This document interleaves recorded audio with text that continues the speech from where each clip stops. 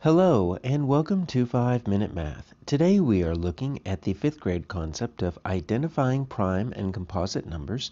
This is standard 5.4a in the great state of Texas, and we are using item number 17 of the Redesign Practice Online STAAR Test.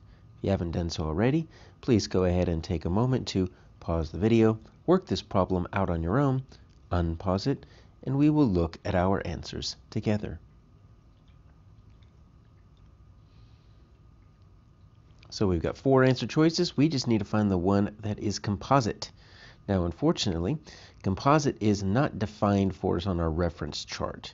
So that is something that we are going to have to just know on our own. So I'm going to open up my graph draw feature, make it a little bit more transparent. Let's really dig into that word right there, composite. Now, whenever we say composite, we need to pair these two together. Prime numbers and composite numbers kind of come as a pair, kind of like even and odd. They're always together. So prime numbers are numbers with only 2 factors.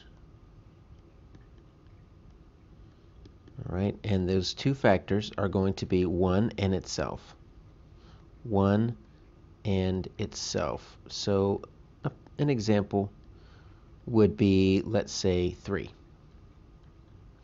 The only way to get to 3 is going to be 3 times 1, or 1 times 3, but it's still the same thing.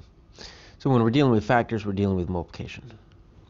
So when we're talking about a composite number, which is what we're looking for, numbers with 3, could be 3 or more factors. So that's the difference there. It's just a matter of how many factors a number has.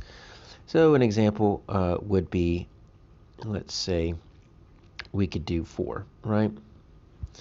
So you could use 1 times 4, but you could also use a 2 times 2. So 4 has got factors of 1, 2, and 4. So what we are going to do is we're going to take each of these numbers and we are going to see if we can divide them. Now they're all odd. So all of these are odd, which means we can't divide these by 2. So I'm not really sure what some of these are by 3s, but that's probably going to have to be our best bet, since they're all odd, right? So we can't divide by 2 or 4 or anything like that, any even number, and dividing by 5 works if the last digit is either a 5 or a 0. So let's go by 3s. So we'll do it the long way, then I'll show you a little shortcut here. So let's just divide these by 3. And if it works, then that means it's a composite number, because 3 times something makes that. So 3 goes into 8. Let's make that a 2. That's 6. 29. Nope, it's not going to work. It's going to be 7, but a remainder. Okay, so not that one. 3 into 67. It's going to go twice. 6, 7. Nope. It's going to be twice, but be a remainder. All right, let's try 3 into 51. 3 goes into 5 once. It's going to be 3. Ooh, look at that. 21. Yep, 17. So 3 times 17, there we go, makes 51. So if I were to list out my factors of 51, right, I would do 1 and 51. Then I'd also do 3 and 17. All right, so it's got 4 factors. So that's composite. Let's check 73 to make sure it doesn't work.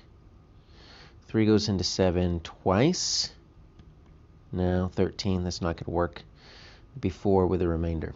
Now, there is a way that you can figure out whether a number is divisible by 3. It's kind of a shortcut.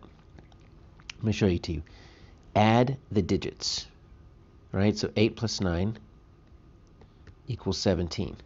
Is 17 equal to, can be 17 be divided by 3? No, so neither can this.